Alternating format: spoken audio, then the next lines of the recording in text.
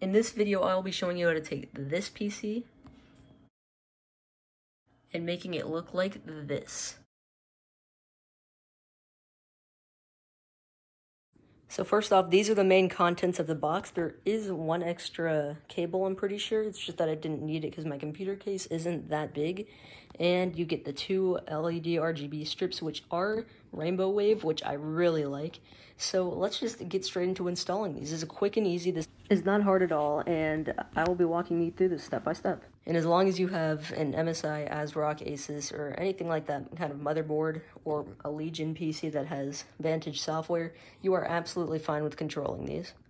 First off, obviously you want to take off both of the panels, the front panel and the back panel. This will give you access to the inside of the computer so you can install them easily.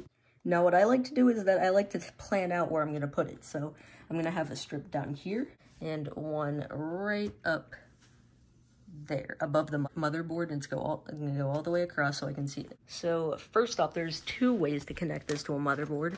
So you got this 3-pin and you got this 3-pin. It's only 3-pin for this set, so if you have a 4-pin connector, you probably also have a 3-pin connector that's either laid out like that or that. So look out for that in your motherboard. And I'm pretty sure, I'm not sure if this only comes in my PC, but usually there's a little panel back here that has a bunch of 3- and 4-pin connectors for RGB. So yeah, make sure you're on the lookout for that. And then little connectors on the side of the motherboard, like right there, there, and below the graphics card. These are magnetic, might I add. So they clip right on. It's pretty strong magnets. They won't move around.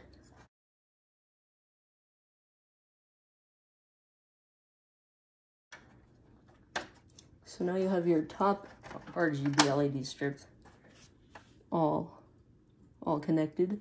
Not connected, but now you take your second RGB strip right here and you plug it in. The first one, very obviously. This is very easy, if I haven't already mentioned that.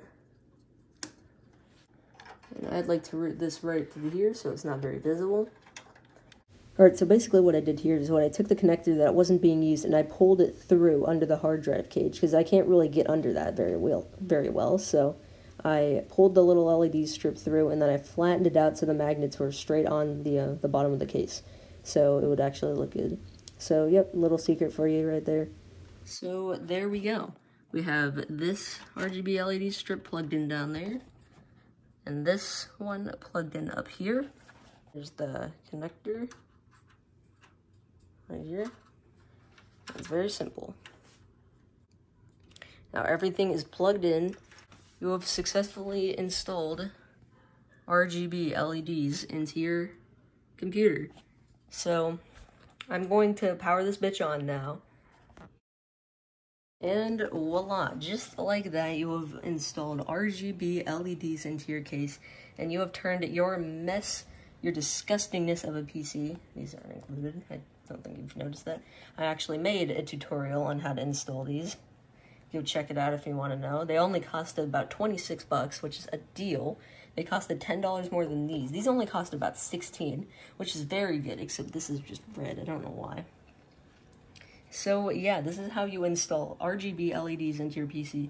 If you need any help, leave a comment down below. I would be willing to help anybody if I can.